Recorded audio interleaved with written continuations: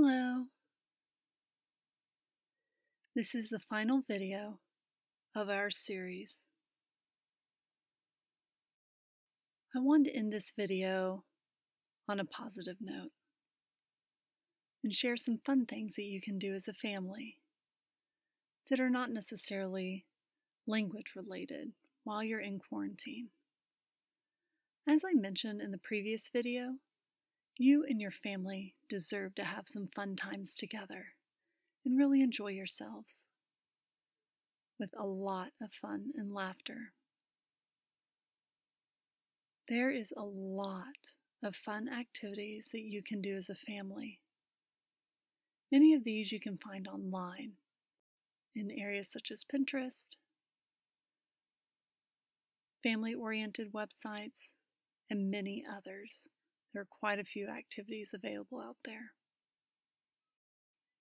However, it's important to keep in mind when looking for activities how you can make modifications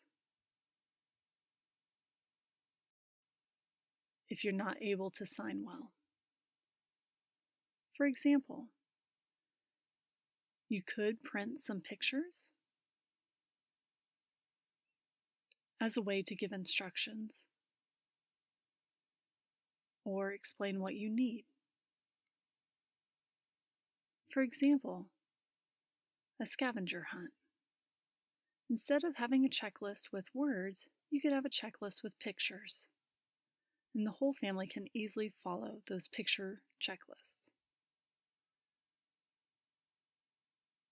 You could, maybe with older kids, make a map with pictures outlined for them to find certain things, clues, or perhaps to go find one clue and then go to a different area for another clue and use pictures that way. Those types of things can be used.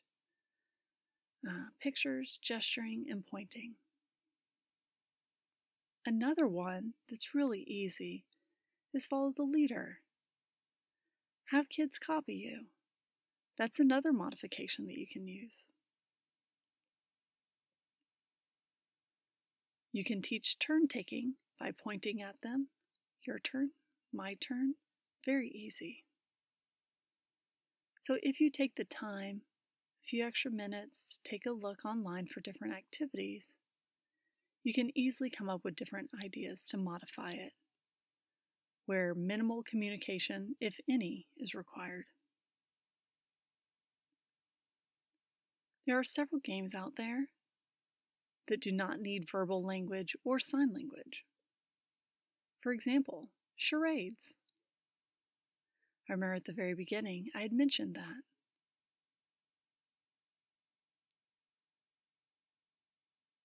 Twister is another example. Don't break the ice. It has a board with the different ice cubes that you hammer away at and turn take. Bingo is another option where you can just simply show the number. Jenga with the blocks is another one.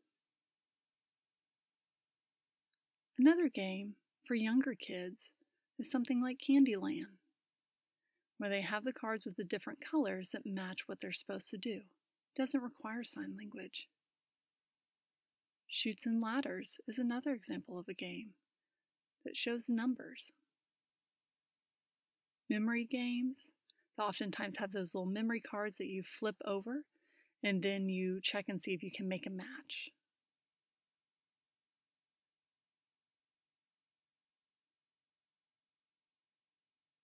Let's Go Fishing. That's another game with the little fish that open their mouth and bob up to the surface.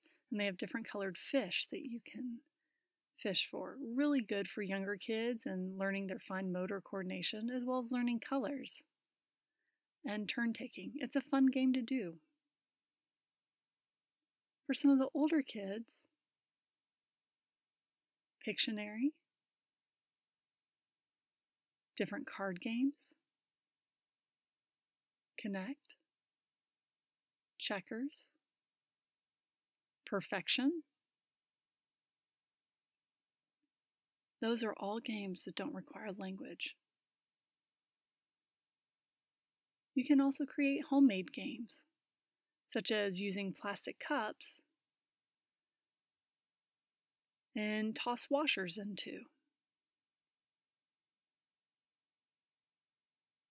You can use cardboard boxes with holes to toss maybe a small ball or beanbag into. You can play hot potato. There's quite a few different turn-taking games available out there. They're short and simple. Another activity rather than a game that you can do indoors include puzzles, simple crafts such as making slime or Play-Doh, painting rocks and use those to decorate your yard, stacking cups to make a pyramid, having a Lego competition, or use boxes to create race cars. Maybe a fort or a dollhouse. Several things can be created. You can have a drive-in movie with all of your boxcars that you've created and watch a movie together.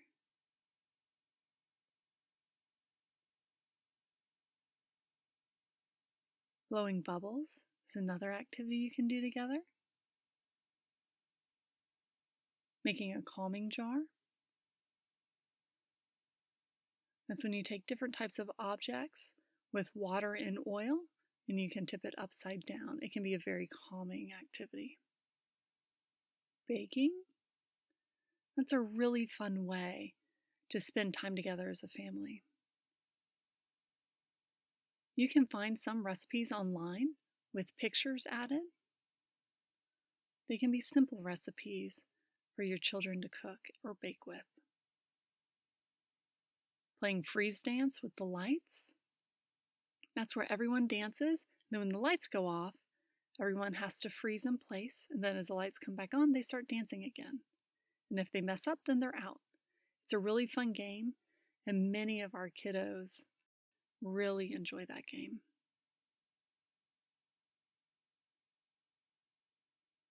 Take lots of pictures together and make a scrapbook.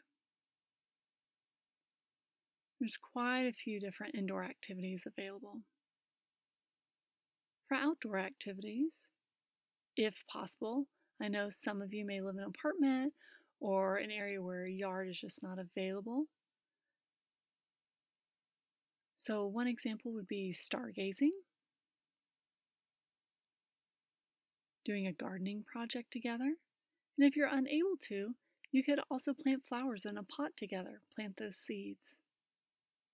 That's another form of gardening.